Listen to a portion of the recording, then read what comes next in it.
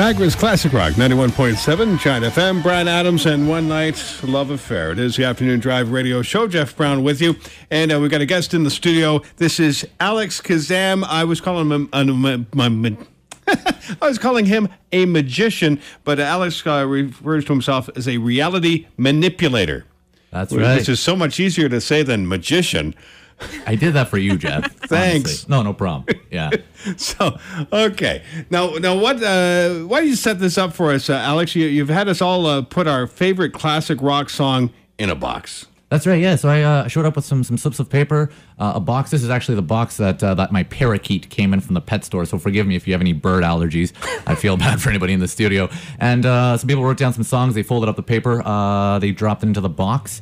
Mm-hmm. And I'm going to get you to open the box. I'm going to try and see if I can figure out what song you're looking at. Okay. We're going to get a song chosen at random. So Jeff, grab the box for me. Now, first off, let me just describe Alex's situation right here. Just prior to us finishing that song, he put on his blindfold, which includes duct tape with toonies on his eyes, duct tape on top of that, and then wrapped around with some sort of tensor bandage. Yeah, this is actually how I drove here today. It's a great way to get out of a speeding ticket, you know. Okay. The cop pulls you over. So grab the black tab, open up the black tab, the first black tab there, Jeff. Then grab the second black tab, pull that towards you, and then it'll open up the box. Nice, brother. Oh, nice. And now you'll see a couple slips of paper in there, hopefully. And we had people tweet in their favorite songs too, which I think we wrote down and tossed in there. There's gonna be two different kinds of people in the studio today.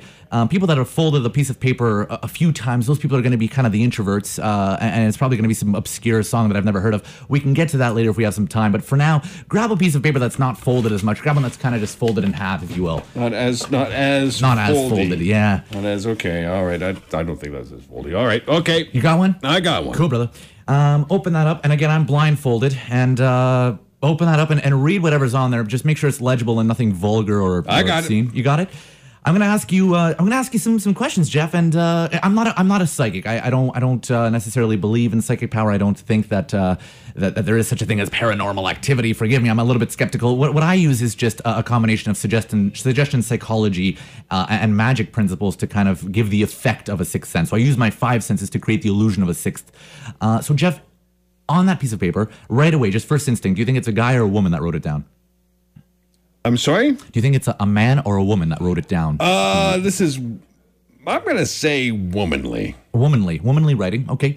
So that kind of helps me out a little bit. Okay, you know what? Do you know the song title? Like, are you familiar with that song? I'm familiar with this song, okay, yes. Brother.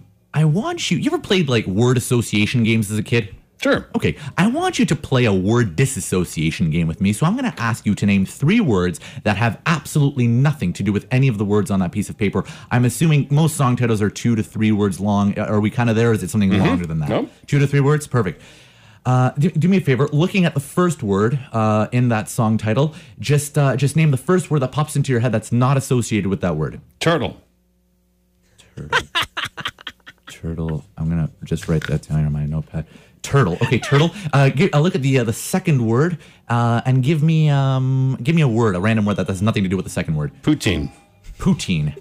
Okay. And give me a third word looking at the entire song title or the third word, whichever one it is. Give me a third word that just pops into your head. Albatross. Okay. I think you have a theme going here.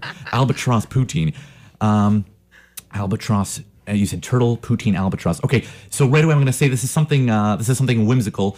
There's a little bit of hesitation between your words here because they all kind of fit, but there's a little bit of hesitation. Did the person? I can just kind of sense you with saying the words here. Did the person by any chance change their mind? People do that sometimes. They kind of erase or scratch out something and they put something else. Mm-hmm. Did they do that? Mm-hmm. Yes. Okay. So don't worry about what they scratched out. I'm just going to go for what they wrote clearly. If that makes sense. I didn't even notice what they scratched on. Okay, but they obviously changed their mind, so that's going to affect me a little bit. That's fine. Okay, so turtle, poutine, albatross. A lot of T's here. Right? Turtle, poutine, albatross. So I'm going to go.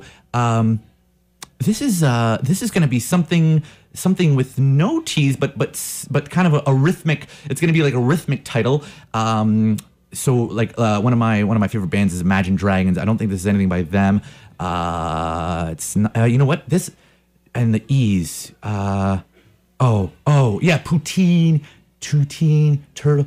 albatross. I don't know if the listeners know what it is. I think I might have an idea. This is I want to say 1975 off the Night at the Opera.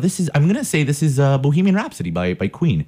Wow. Is that what that is? Wow, he got it. He got it exactly. I told you he was great. I'm amazed. I'm amazed. What? I don't know how he did it. The guy's wrapped up like the mummy over here. I know. Wow.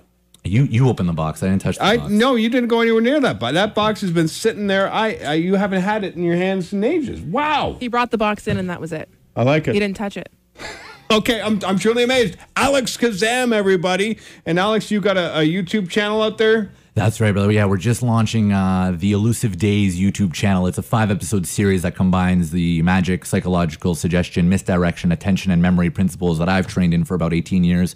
I have 3 other guys, my friends Nate V, Matt Anthony, and Martin Bland, who are all magicians of sorts with very different styles. We've kind of come together to create this YouTube project. We just launched our trailer; it's online, and I would love for people to subscribe and check it out because it's not cheesy magic. We're really trying to kind of create emotions and feelings and good old artsy fartsy stuff, and bring something new to Niagara and something new to YouTube. Excellent. Well, I'm gonna put it on my blog on giantfm.com and people can find it there. Awesome, man. I really appreciate it. Okay, Alex Kazam, everybody. Amazing.